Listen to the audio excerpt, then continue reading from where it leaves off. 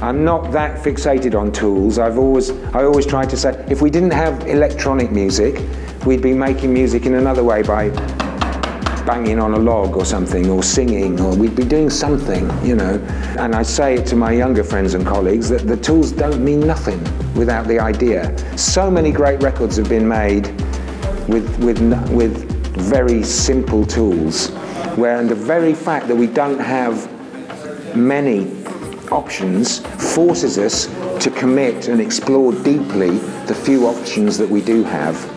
And that, to me, that's a magical and highly creative process.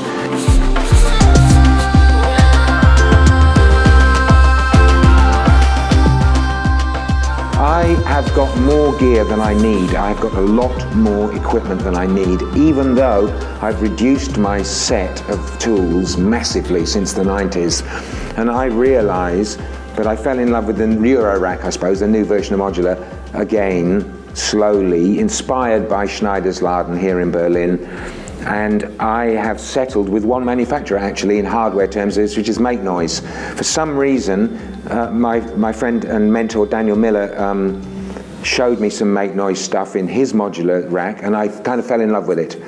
And I started off with one module, and I gradually bought one module after the other. I'm not one of these guys who said, okay, I'm buying a system. I tried to do that at the beginning. I had a budget. When I started to get into Eurorack, I had a budget in mind, and I thought, okay, I'm going to go to Schneider's and I'm going to spend my money and buy a system. And I couldn't do it. I went like 3 times. I was just so confused. I didn't know what to do.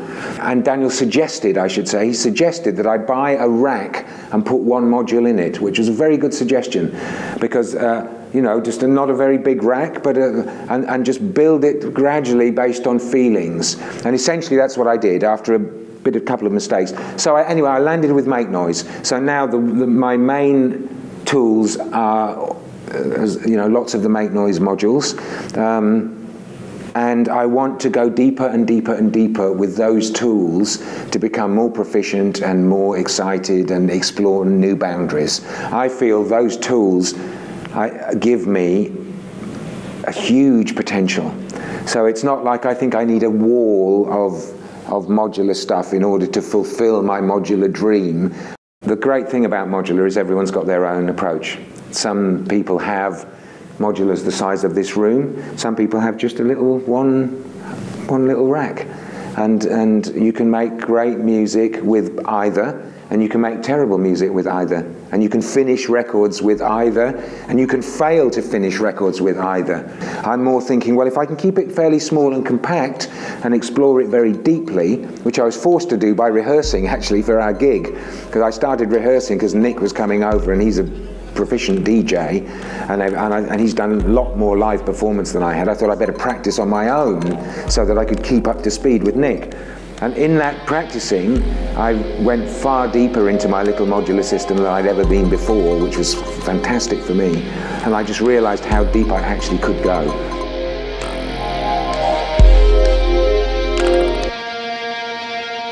I think there are real dangers in endless presets on creative dangers, sometimes not commercial dangers, creative dangers. I know that, you know, a lot of people want to buy a software synth and they want a lot of great sounds to be in there already. They want, dare I say it, Diva to be full of great bass sounds.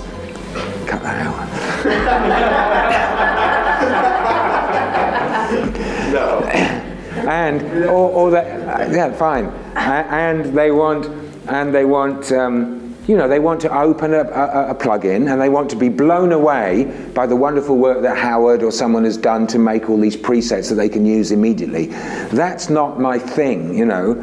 If I halfway understand a software synth, I'd rather start almost with a blank canvas, with maybe just a sine wave playing or something, and then create something truly new and original. Now, obviously, we don't always have the time for that. Sometimes in the rush of production, some people work for TV, some people work for film, some people are trying to finish a mix very quickly and all they need is an extra kick drum just to punch it up. And at times like that, knowing where to go in your toolkit to find those sounds is incredibly useful. I get that as well. But I really do, I got overloaded, I suppose, by software. You know, I mean, I have a massive amount of software, but I feel I have more than I need, and I'm very aware of the dangers of the huge. It started as soon as we had synths, hardware synths, where you could save sounds. When you could save about 8, it was okay.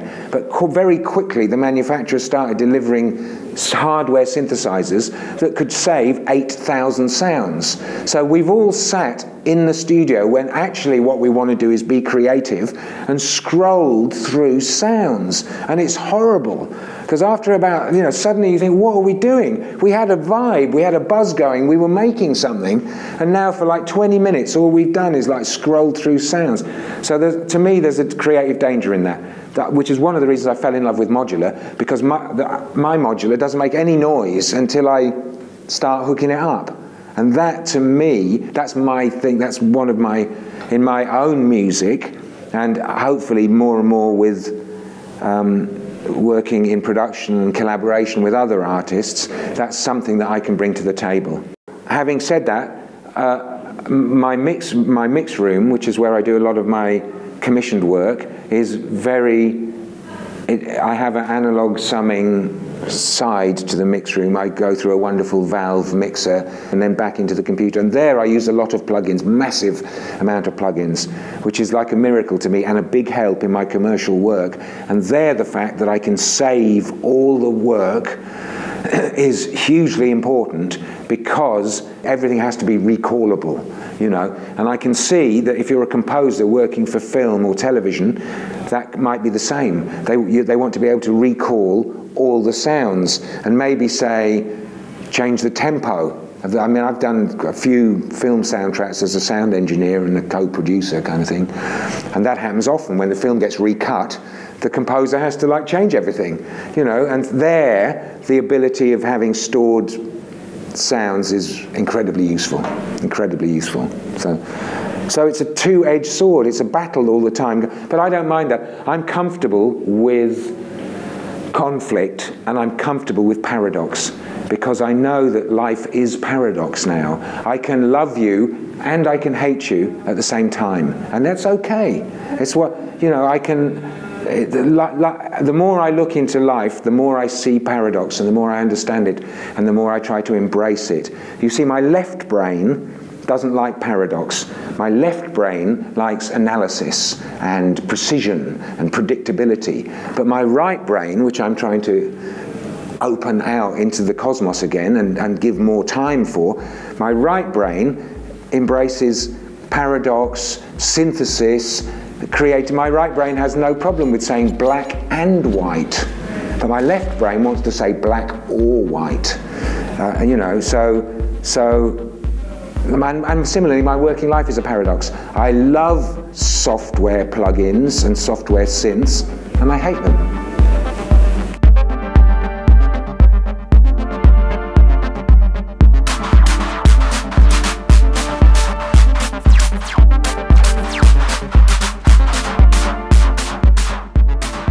I've always held up UE plugins to be great sounding synth plugins from the very beginning, long before it turned into the massive empire that it now is, UE. But so I was always a fan of what the sound of the stuff and the creativity and what could be done. So I've known this for quite a long time. But it was about 2 years ago I was working with Janie Klimek, producing an EP for her, with her, here in Berlin. I mixed it in London, I think. It was at that time that I was singing the praises of the old synths that you can't save and the new modulars that you can't save the sound. And then Urs was like, I could see his, you know, obviously he's such a bright guy, I could see his mind going, and like almost the next day he said, well, here you go then, here's a version of Ace where I've disabled saving. So I used it for 3 or 4 times, or I would make a sound and then I could bounce. You know, I could bounce the audio, and I had to bounce. It was just like a hardware synth that you can't save. You record it, you know, but we didn't carry that on through the different versions. It was like it was a thought experiment, you know.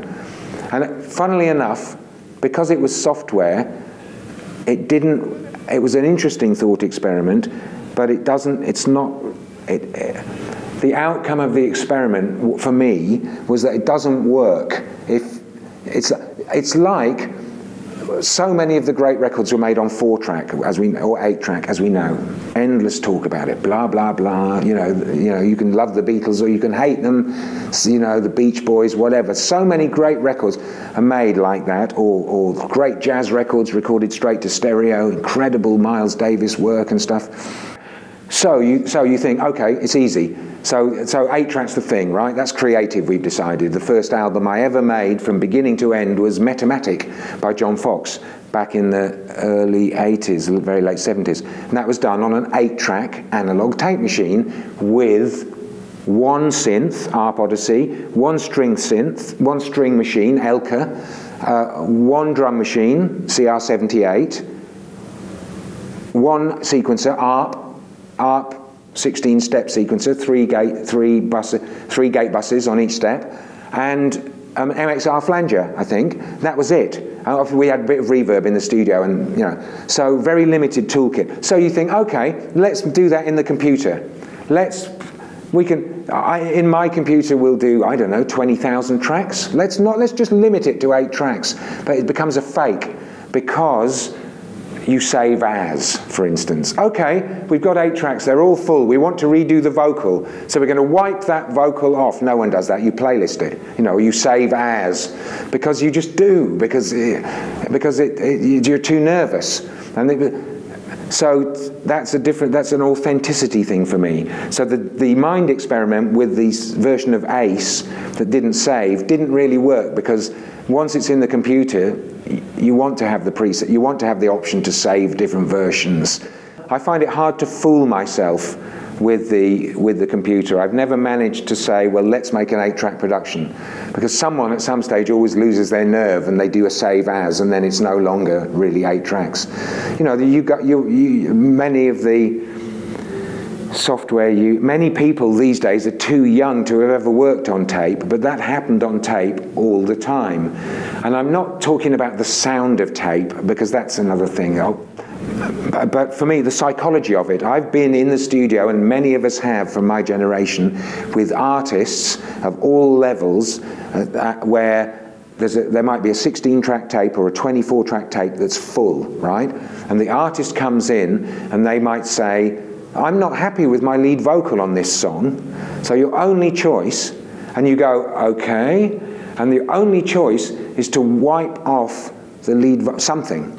Usually, you wipe off the lead vocal that was there.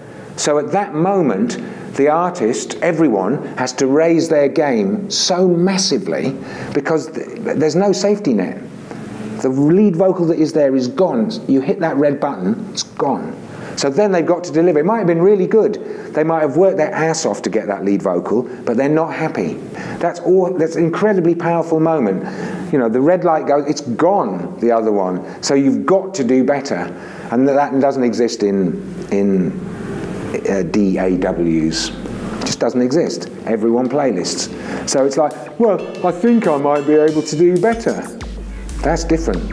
That's so different from saying, wipe the motherfucker off, I am now going to do it. You what? Listen to this. That's so different.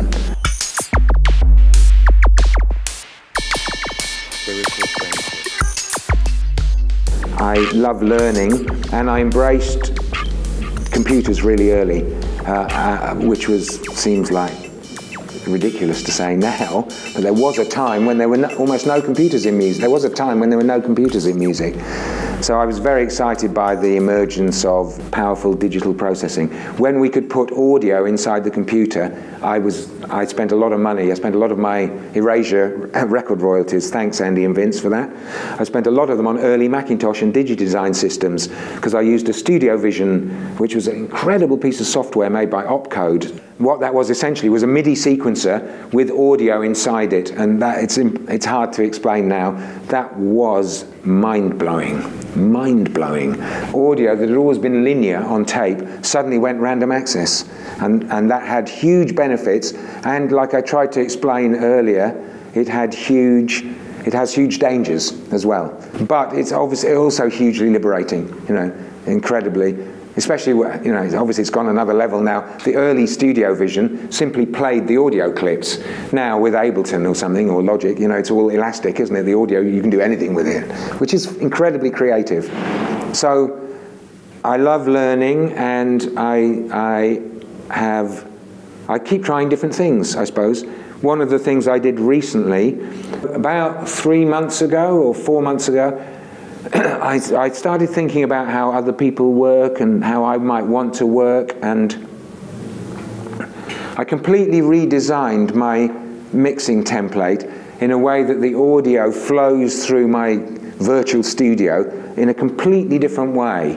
And that was so wonderfully productive and inspiring for me that it really gave me like a creative kick up the ass and made me refreshed. It's like refreshing a web page. One of the things I did was when the mix comes back into the computer, I've got four compressors in parallel on the mix when it comes back into my computer, one of which actually is a Pressvec, which I found an incredibly powerful tool because it's so has so many colors. That's, I mean, it's again, it's delivered with lots of presets, so you can, sadly, so you can get going quickly. But it's very deep. It's not attempting to emulate. It seems like it's not said, well, let's just model that style of compression or that style of compression or that. It's like incredibly deep because you can try different routings and try different saturations and try different kinds of modeling and try, you know, I don't know, negative feedback or positive feedback or whatever it's called. There's lots of knobs you can turn, basically, to totally change the character. So I think that's one of the later plugins that you guys make. I think it's really, really awesome. And Satin, actually, that's one of yours, isn't it? Yeah. So, yeah. I just want to make sure I'm saying the right thing. No. And Satin I really embraced as well. I love the tape emulations. I use them a lot in mixing. And I use them quite subtly, so that, in other words, if I put one tape emulation on in high quality, obviously sometimes I use I hate this word, but sometimes I use a lo-fi tape for an echo effect or something, that's wonderful. But I use a lot of tape in very high quality, like old school, like we tried to use tape to sound great.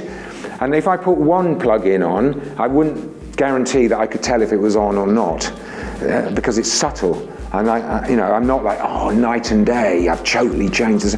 But if I put 24 on, or 48, or if I've got tape on the output of every bus, which I very often do now, then somehow I feel good about it. And then clients come in and they go, oh, that sounds like music. That's one of the things the tape plugins, it might be my generation. Clearly it's doing something technical, and it's pulling off these super fast high transients to some extent. It's softening the transients, which is upping your headroom and making everything feel a bit more relaxed and a bit more expansive, you know. I've got a massive monitor system in my room. I don't use it loud all the time, but I need to be able to crank my barefoots and have it really pumping out at me and not hurt me and sound like embracing. I want to be embraced. I don't want to be hammered down.